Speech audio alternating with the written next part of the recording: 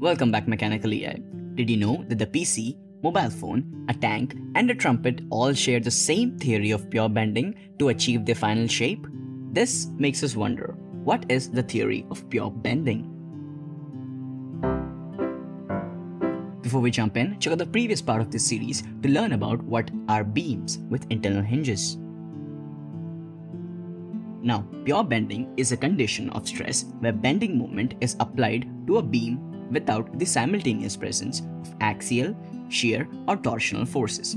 Pure bending occurs only under a constant bending moment m, since the shear force V, which is equal to the first derivative of constant bending moment m with respect to distance x, has to be equal to 0. In reality, this state of pure bending does not exist because such a state needs an absolutely weightless member. The state of pure bending is an approximation made to derive formulas. There are 6 assumptions to the theory of pure bending. First, the material of the beam is homogeneous and isotropic. Homogeneous means the material is of the same kind throughout, and isotropic means that the elastic properties in all directions are equal. Second, the value of Young's modulus of elasticity, E, is the same in tension and compression. Third, the transverse section, which are plane before bending, remain plane after bending also. Fourth, the beam is initially straight and all longitudinal filaments bend into circular arcs with a common center of curvature.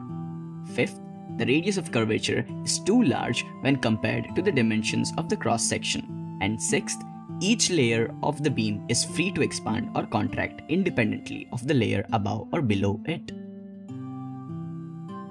In order to compute the maximum value of bending stress developed in a strain of loaded beam at a distance y from the axis using the theory of pure bending, we obtain a relation between maximum bending stress sigma max, internal bending moment m, and the second moment of inertia I.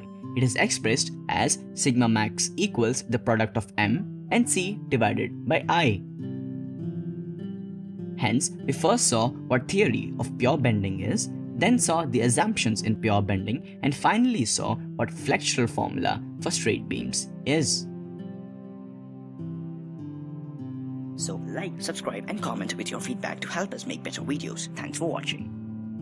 Also, thanks a lot for those constructive comments. You help the channel grow.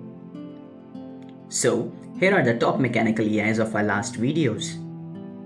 In the next episode of MechanicalEI, find out what section modulus and moment of resistance is.